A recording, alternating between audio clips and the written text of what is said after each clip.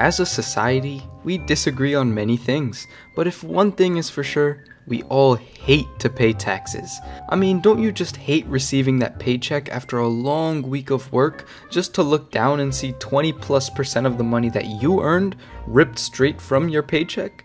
It's annoying. So the question comes, can we live in a tax-free society?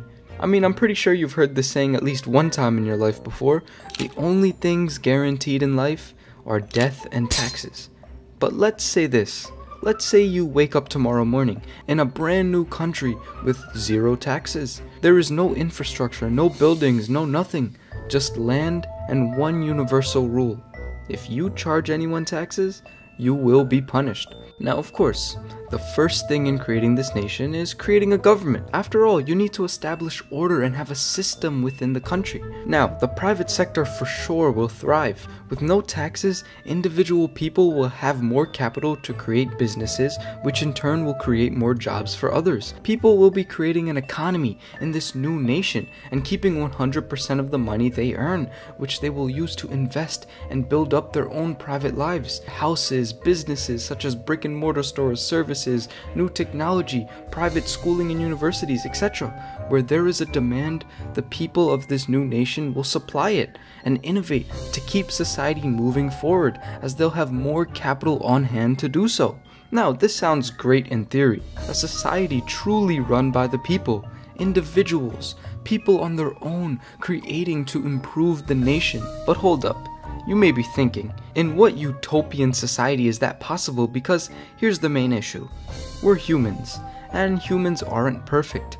When people are working for themselves and their own livelihood, they tend to get tunnel vision, which from time to time can have a negative effect on society as a whole, because their individual decisions are influenced by incentive.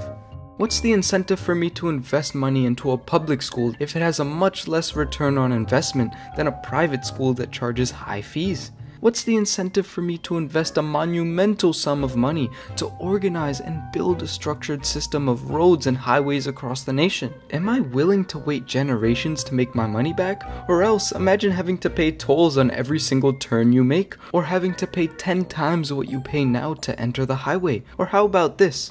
Who's gonna build and maintain streetlights? Because what's the incentive to do so from a business standpoint? How are you going to make profit on such a large investment? Are you, the citizen, willing to pay monthly fees for these streetlights on top of your own individual energy bill? What if you don't even go out at night? Why are you still paying for it? See, what is the incentive to do such big infrastructure projects from an individual standpoint? It betters society, sure, and it is needed to maximize efficiency, but it does nothing for the individual investing into such project unless they wait a very long time to make their money back or charge insanely high fees. The opportunity cost just doesn't make sense unless you charge everyone to fund these projects. And guess what? That seems just like another form of taxation, which in this nation is subject to punishment.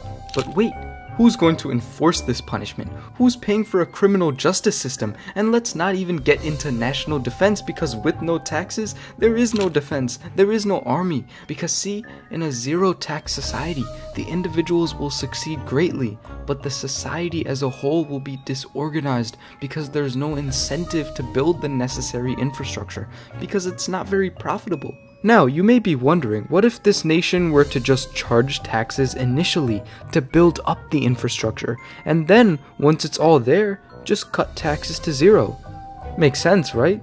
Well, here's the thing. Maintenance is also an issue. You have to maintain and reseal roads. You need to maintain schools so that it stays up to date and clean. You need to change light bulbs for each and every streetlight. All these jobs, which may seem rudimentary, incur costs which multiply into huge fees. And unlike the government, who spends tax dollars freely, the private sector needs income to be generated from these investments that not only suffice the costs, but exceed it so that there is profit. Because while the government may gladly go into trillions of dollars of debt to do the jobs that they have to do, private individuals and private businesses strive for profits. They're not going to waste their time and money to do anything for free, let alone lose money and go into debt. Hence, these major projects will be ignored, because what's the incentive to do so if the return is not going to be worth it?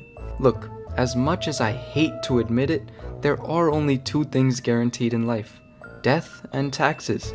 Now, this doesn't mean that the tax system is perfect in the US, because it is far from it. As much as we all want to believe that the government responsibly spends our tax dollars on the betterment of society, they do waste and throw a lot of money down the drain. However, we still need to have these less profitable forms of infrastructure, to put it bluntly, like public schools, road networks, a police system, national defense, and streetlights to keep society efficient, safe, and secure. Without that, we just have individuals, not a nation. So as much as you may hate the government and hate taxes, a successful society needs to have that figure that sort of does those boring jobs, that do not offer much incentive in terms of money and in terms of profit, but provide a huge benefit to society. So a tax-free society just simply is not possible if you're looking to create a successful nation. You need some form of taxation. Now, a low-tax nation is a different story, and is quite intriguing to say the least, because it does check all the necessary boxes. But sadly, in America and in many places around the world, well, the government loves their tax revenue.